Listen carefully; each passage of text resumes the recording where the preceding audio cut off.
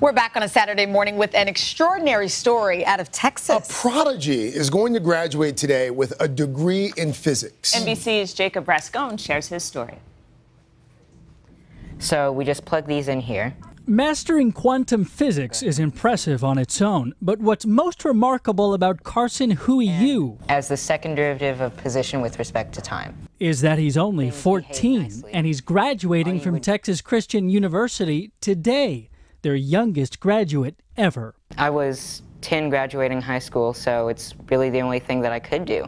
It's not like I could stay at home for 8 years just doing nothing. His mom, Claretta, says she realized Carson was pretty special when he was just a toddler. Around age 3, he loved math, and he asked me if he could learn calculus, and I thought, She homeschooled Carson until he was 5, when she knew he needed more. So she took me to a public school, and they said that I was way too advanced. I ended up going to a high school, private high school. A 5-year-old in 8th grade. After that, I didn't skip anything and graduated at 10 years old. That 10-year-old boy dove right into physics when he got to TCU. It would become his major along with a double minor in math and Chinese. Professor Magnus Ritby became a mentor to Carson. One of the main principles have always been don't give him preferential treatment. Try to really treat him as any other college kid.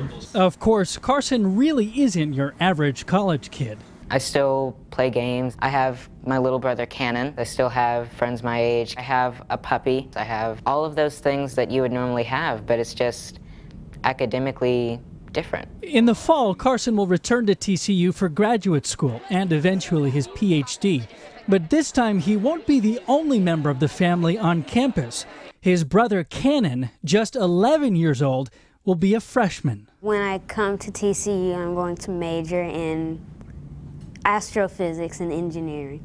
Claretta, the proud mom of the 2 youngest TCU students ever, says there is no magic parenting formula, just a love of learning. I was blessed that God gave me such wonderful little boys, and they love to learn. For today, Jacob Rascone, NBC News, Dallas. Way to go, Carson. That is impressive. What is she feeding them? Tell me the secrets. She says there's no magic pill. That is true. I mean, she's doing something. Yeah. All right, I'll find out and I'll tweet it. Hello, Today fans. Thanks for checking out our YouTube channel. Subscribe by clicking that button down there and click on any of the videos over here to watch the latest interviews, show highlights, and digital exclusives.